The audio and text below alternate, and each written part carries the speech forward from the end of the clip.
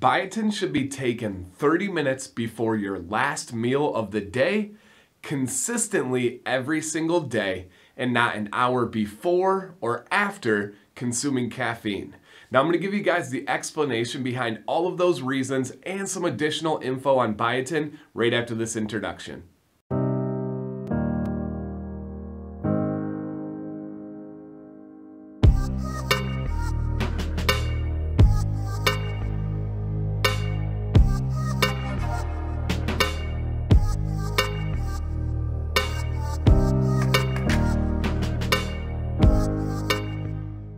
First off, thank you for checking out this video, and if you are new here and you enjoy learning about beards with an overall positive vibe, I do encourage you to consider subscribing to the channel with the subscribe button down below, or there's a link in the description. It does make a big difference for a channel like this. So biotin, what is it? Well, it's a B7 vitamin that is important for human health. It also plays a big role in your hair and nail production. Now, it is encouraged that a normal person consumes 30 mcgs of biotin a day. Now, most people are going to achieve this through their diet, no problem. But to reach that optimal keratin production, which makes up your hairs and nails, it's encouraged that you guys take 10,000 mcgs a day, and that is darn near impossible to achieve through diet alone. So the only way you're going to do that is with a biotin supplement. Now, what is that actually going to do? Biotin for most people is going to speed up your rate of growth. It's not going to make it thicker. It's not going to make it stronger. It's going to grow faster for almost everyone. And that goes for your beard hair, your back hair, your nails, everything that involves keratin. And for me, it made a really big difference. I went from average or slightly above average rate of growth to freakish growth. I grow over an inch a month with my hair. And that is a lot when the average person is at about a half an inch a month. Now, I told you some things in that introduction that I suggested for you with biotin, and I'm going to break those down.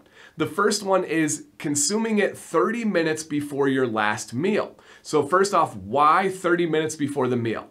Well, biotin is a water-soluble vitamin. That means you do not need to have food in your stomach to be able to let this work and have its best effects. It actually works better on an empty stomach, as opposed to vitamins that are fat soluble that need some fat to be able to work here. So you want to take that 30 minutes, you can even go an hour before that meal. And why your last meal? Well, biotin is going to best absorb and process into your body at night when you're calming down, and especially while you sleep. You do want some food after you have it, so you can't just do it right before bed, but you do want to get it as close to bed with that food as possible.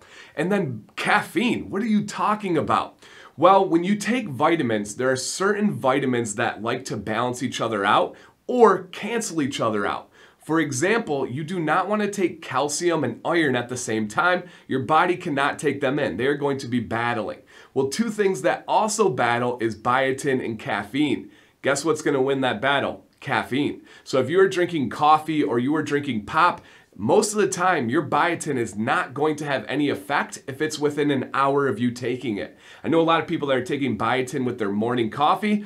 You're not getting the best results right now. So try to do it at a time where you are not consuming that caffeine, and that can make a really big difference. And then also a huge point is to stay consistent. You don't want to bounce around and do morning one day, night, lunch. Try to keep it the same consistent cycle, and that will make a big difference for you guys. So, and I go into a lot more detail on the benefits of biotin and the reasons behind it for your beard and all of that in a different video. I'll put a little pop-up right here. If you guys want to check that out, you can come back to it. I'll leave a link in the description as well for that video, and it breaks it down really well. Medical conditions and considerations. Just like anything else, if you guys have a heart, kidney, liver, or really any major medical condition, make sure you check with your doctor beforehand with taking these. It has been said that it can impact your lab results if you're getting blood work done, so just something to check with a professional and ask their thoughts on this. But for most people, there are no side effects or downfalls to taking biotin. If you are consuming too much, you are just going to urinate that extra out, and it's not going to cause any harm at all. But of course, when in doubt, go see your doctor, go see a dietitian, and see what they have to say about that. So for me, what do I take? I've actually tried, I think, 7 different brands of biotin now, and I've been able to measure my beard growth along that time. I do this on months when I'm not trimming, so I can really see that difference. And I've found 2 that have worked really well for me. I've had some that were okay, and I had some that were garbage. I break that down in that other video. The garbage ones were like the buy one, get one free from your drugstore. The okay ones were ones that I found at like health and nutrition store. And the 2 best ones that I have tried actually come from beard companies. The one that I've been trying most recently and is a pretty darn good deal is the Biotin from Chesapeake, and it does an amazing job. I'm right at just over that inch a month of growth. And the other one is the hat I have on right now, and that is Beard Octane. That was the first one that really made a difference.